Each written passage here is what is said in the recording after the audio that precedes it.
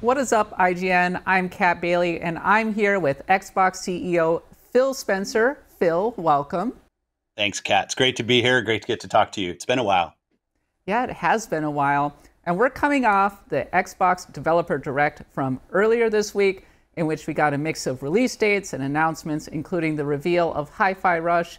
And Phil, Hi-Fi Rush has been getting a lot of really positive buzz on social media, not the least because it was a shadow drop, which I found pretty interesting. And I'm just wondering, is this something we can expect from Xbox going forward? The shadow drop, it seems like it worked really well this time. It's not a thing we've done a ton of. This was an idea from the team. They'd been playing the game, felt good about their launch date and some of the early signals on quality, and said, hey, it would just be fun.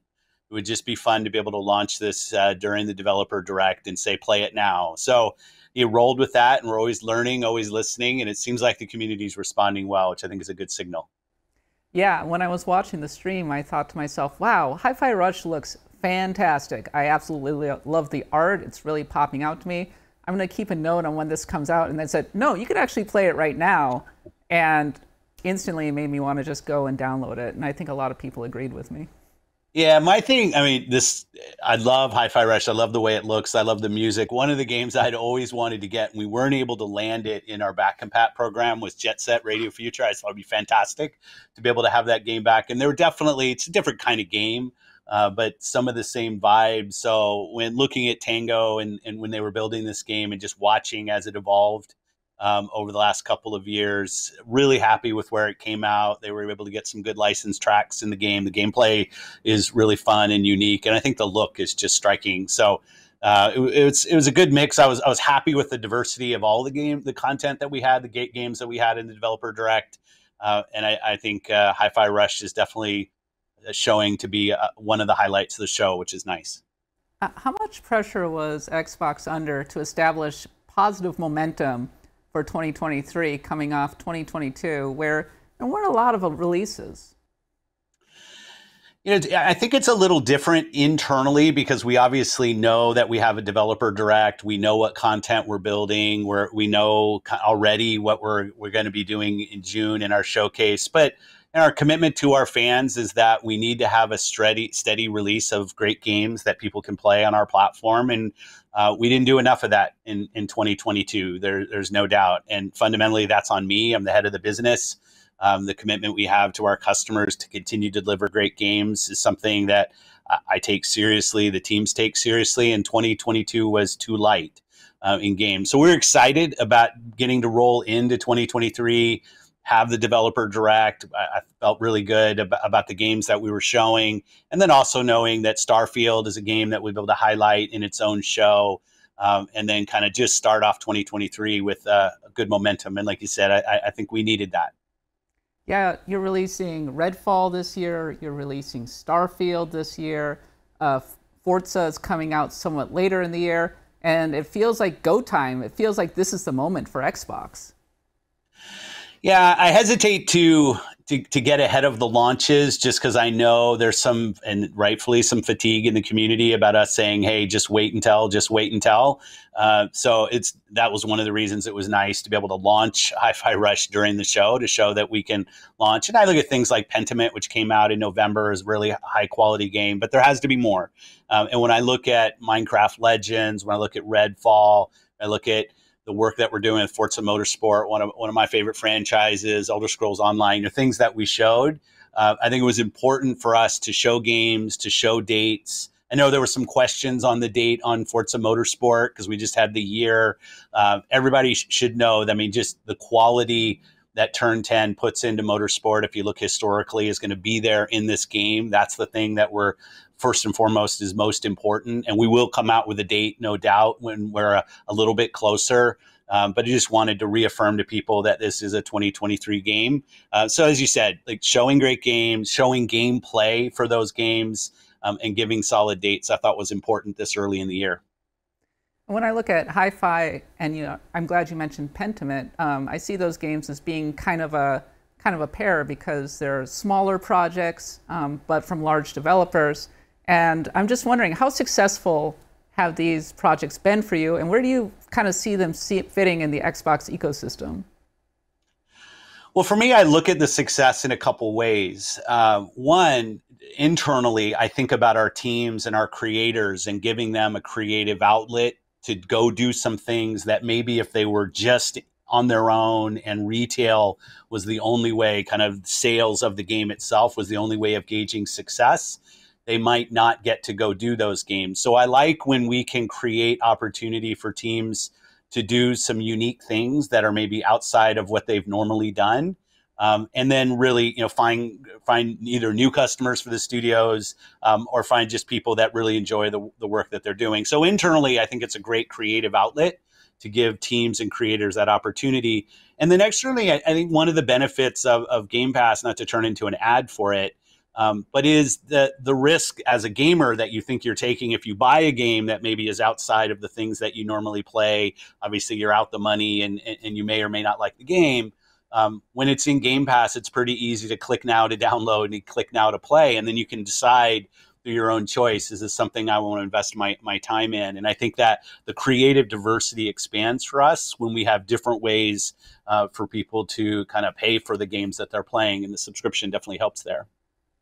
I'm glad you mentioned Game Pass because in the most recent round of earnings, I believe there was a 12% reduction in services and content spending, despite the fact that Game Pass reached new highs. And there's an increasing sense that Game Pass is maybe being a little slower to reach the potential that was touted 6 years ago when it was first launched as like this transformational service. And I'm kind of curious what your reaction is to that. Well, one thing with Game Pass is we're kind of in uncharted territory in doing what we're doing with Game Pass in the industry. So it's harder for us to go out there and look at examples to help us gauge how fast we should be growing. We're at an all-time high for paid subscribers in Game Pass. It continues to grow. I'm happy with the growth. We set high internal targets, and people see sometimes we miss those targets, sometimes we hit them. But I'll always be ambitious about what we're trying to do. I'd say on the all up, the quarter numbers that you're talking about with software and service, one of the things just to remember is that's a year-over-year comparison. So what happened last year to what happened this year? Last year in that quarter, we had Age of Empires, we had Forza Horizon 5, we had Halo Infinite. All of those did really well for us. And as we pointed out, we didn't have that big release in this that same quarter of this year. So the year-over-year comparisons did go down, and that's not something that we aspire to in running the business. It's not our goal, but there is some timing in that. I'll also just say all up when we look at where the economy is and where the industry is going, given that the year prior we were still kind of a little bit into a COVID lockdown, some of the year-over-year comparisons for our industry, I think will show some of those trends. But our goal is to be a growing, healthy business. It's our commitment inside of Microsoft and what we're trying to do. And shipping great games in a regular cadence is important to that. How critical do you see Starfield and Redfall as being to kind of getting Game Pass where it needs to be as a service? Redfall and Starfield are really important games. Every first-party game that we're building. In terms of the growth of Game Pass, it's been steady. And as we're adding new games and sequels to games, we see the continued growth. And sometimes the growth is in games that we expected. And then every so often, a Vampire Survivors or now a Hi-Fi Rush comes along and creates its own excitement. So sometimes you can predict the games that are going to drive excitement, and sometimes you get surprised. And I like that about our industry, that great games can come from many different places. For us, we obviously closed the ZeniMax acquisition a couple of years ago. Seeing that Bethesda, ZeniMax being the parent company, is shipping Hi-Fi Rush, shipping Redfall, has the ESO, the Elder Scrolls Online update, shipping Starfield, like that these games are coming this year. And we've started the year off with their first launch into Xbox and PC, Game Pass. I'm just really encouraged by the strength that Bethesda is going to show in our portfolio. And we're starting to see it already in 2023, and that's exciting. Pivoting slightly, as you know, Xbox recently suffered some layoffs, and in a memo to staff, you called it a challenging time for the business. I'm wondering if you could elaborate on what you mean by challenging times and what reassurances you can give to fans and players that Xbox is on the right track. as somebody who's been on Xbox for an awful long time, it's always a challenge whenever a coworker, a team member, is not going to be on the journey with us going forward. And I take to heart the impact on individuals. I see my commitment and my responsibility as the person who heads the business to create a safe place where people can do their best work. And obviously, we have reductions for certain people there. I haven't succeeded at that. My commitment is to the business, to the customers, to the teams.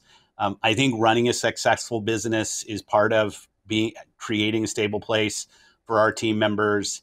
The long-term vision that we have on Xbox of building our experience around the player, allowing creators to build games that can reach players on any screen that they want to go play, giving players different ways to build their library, whether it's buying their games, subscribing to their games, looking at access like xCloud and the work that we do on PC. I'm a strong, obvious believer in that vision.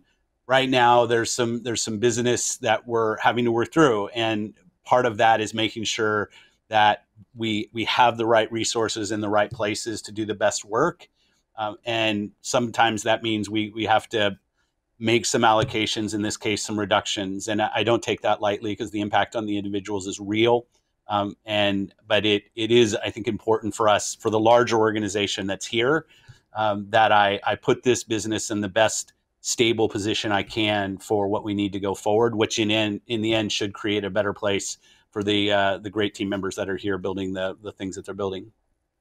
Yeah, as we kind of look ahead to 2023 and thinking about where we are in the current console generation, I'm just wondering if things have kind of unfolded as Xbox expected. It seems like there's been a lot of variables so far. It's definitely, there's been a lot going on. You think about the last few years in stuff that all of us have had to deal with. In terms of where we are as Xbox, I'm incredibly confident in the plan that we have, the strategy that we have, and the teams. Today we had a meeting with the entire team, and we talk about our path forward. We're in the entertainment industry, and the entertainment industry is one that's built on hits that aren't always predictable. Like you said, we're seeing that right now with Hi-Fi Rush. It's a business that is driven by heart, of people falling in love with the things that you're building, and also being persistent and being brave as an organization. And this team has done some things that maybe weren't expected of them in terms of things like Game Pass and xCloud. And when I look forward at the games that we're building and the platform ambition that we have, and it just gives me more and more confidence in where we're going. But definitely the game industry is not one for the faint of heart. It's not one for teams that want to play it safe. And I love the ambition that Team Xbox has, and it's a privilege to be part of this team. Truly, the games industry is not for the faint of heart. I can attest to that. But focusing very briefly, specifically on 343, I think there's been a lot of questions about its role going forward because it's been particularly impacted by the layoffs. They released a statement saying that they will continue to develop Halo now and in the future, but amid the cuts, and we're given to understand that support studios or additional help may be brought in. I'm just curious, can you shed more light on 343's role going forward? Absolutely. But I'm going to start because I think sometimes it gets a little bit lost in the discussion about Halo and 343, which will always be iconic for Xbox. Is just the launch of Halo Infinite a little over a year ago, and the quality of execution that team put into the game. I thought it was fantastic. And it's obviously we're talking about the following year, and I'll go into, I think there are some missteps that we made as a team, absolutely. But I don't want to take away from the fact that the team did a really good job delivering a great Halo game. I think reviewers commented on that. We definitely saw players last year playing and the success that game had. At the same time, when we launched that game, we know we needed to make some commitments to people about the content updates and our timing on those and the quality, and we didn't hit our own bar for doing that. And I believe in the team that's there, Pierre and the leadership team and the plan that they have. Pierre is obviously Pierre Heinz, he's the studio head now, has been on Halo for a long time. He's worked on Master Chief. He's done some great work there. The team has a very good plan. And what we're doing now is we want to make sure that leadership team is set up with the flexibility to build the plan that they need to go build. And Halo will remain critically important to what Xbox is doing, and 343 is critically important to the success of Halo. In terms of support studios and other things, like that's just part of development and having other partners help us. But the heart and soul of Halo is with 343 and the team that's there. And I have the utmost confidence in the team that's there and leading and the plan that they have going forward. If you don't mind me staying on this for just one more moment, you were mentioning the plan going forward. I think there's a lot of questions around the plan. Previously, there was a 10-year support plan for Halo Infinite, including new story content. I'm just wondering, is that still in place? I'm going to let 343 talk about the plans that they have right now, that people know they have the next season that's coming up and they're excited about that. They've got some other things, some rumored, some announced that they'll be working on. They're excited about the plan forward. I look at, say, like the work that they've done on Forge and the amazing support we've had from creators there. The timeline for Halo is always going to be one of those things in my mind that is part of Xbox lore, part of just the foundation of what Xbox is about.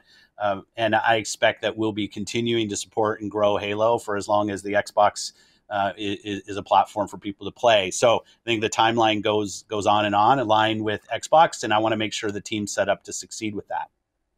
Looking ahead a little bit to the future of Xbox, or specifically this year, after the developer direct was complete, there was a statement that Xbox will be in Los Angeles for its annual showcase. And there were some questions about whether or not that would mean that Xbox would actually be at E3. And it seems to be unclear. I'm wondering if you could give me a little clarity on that. Will Xbox be at E3? Well, we pick our time for our showcase specifically so that we're there. I mean, E3 is just to me, one of the seminal moments of gaming. I love the history of going down to LA, thousands of people there, getting to see great new things, the shows, that people showing new games, getting to see people in the industry, the fan events that we've had. And I definitely want that to continue. I mean, Xbox is on the board of the ESA, and I think a successful and healthy ESA is critical to what we're trying to go do. So we place our showcase, like we always have done, at a time where hopefully it's convenient for press and even consumers that are going to the E3 event. And that's what we're trying to do now. We will continue to work with ESA in terms of what their plans. As I said, we're on the board, and we want to make sure that we are doing everything we can to help make the E3 successful. And of course, there's the ongoing Activision Blizzard acquisition, which has turned out to be quite a fight for Xbox, especially with the FTC suing Xbox over this. And I'm just wondering, how confident are you that this deal will get done compared to a year ago? Given a year ago, for me, I didn't know anything about the process of doing an acquisition like this. The fact that I have more insight, more knowledge about what it means to work with the different regulatory boards, I'm more confident now than I was a year ago, simply based on the information I have and the discussions that we've been having. When we announced a year ago, we talked about an 18-month time frame. We're 12 months into that. I think we continue to stay focused on getting the deal closed. I think we can do some amazing things together with the teams at Activision Blizzard King on the mobile side and collaborating them on with new creative and new ways to deliver their content, and us learning a lot from the work that those teams do in mobile, which is a space that we just don't have a lot of expertise as Xbox, but also is the largest gaming platform in the world. So my confidence remains high. We're actively working with the regulatory boards around the world that need to approve for this. And it's been a learning experience for me, a lot of time spent, a lot of travel, a lot of conversations. But they're conversations where I get to talk about our industry and the work that we do and why we do it. And I think more regulators that are informed about what gaming is, how the business runs, who the players are, and what our aspiration is as Team Xbox is just a good thing for the industry itself. apologies for asking about one of your competitors, but I'm just wondering if you've been paying attention to The Last of Us on HBO. I think, yes, I have. I think Neil Druckmann, right? yeah, well, it's fantastic. Like they've done a great job with an adaptation of a fantastic game on the television screen, and I kudos to the team, all the teams that worked on it. Obviously, the foundation of that is the work that Naughty Dog did in building the franchise. And I also think that, and he probably won't like it that I call him out on this, but the fact that Neil himself has played a role, obviously, in the creation of the game and the franchise, but see him applying his creative talents in the TV space, if that's even what we call it anymore, the video space, television space, I think is really great. It's great for him. It's great for the team. But I'll also say, as an industry, where maybe, and everybody won't agree with me, but sometimes I think we've looked at other media in an envious way as gaming, that we felt that we were kind of a side, or maybe even lesser in some ways. I've never felt that, but I could sense it.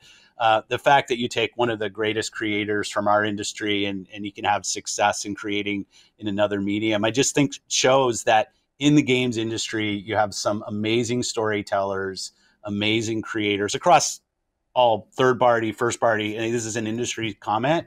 And I think it's just a great moment to see the success that they're having with the franchise, and congrats to all of them.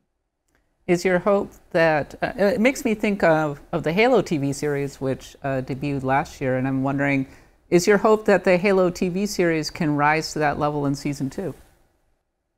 I want the best for everything that we work on, Halo television series included. I think there's some differences there, but I don't think that the point of the question of, hey, Last of Us is out there setting an incredibly high bar.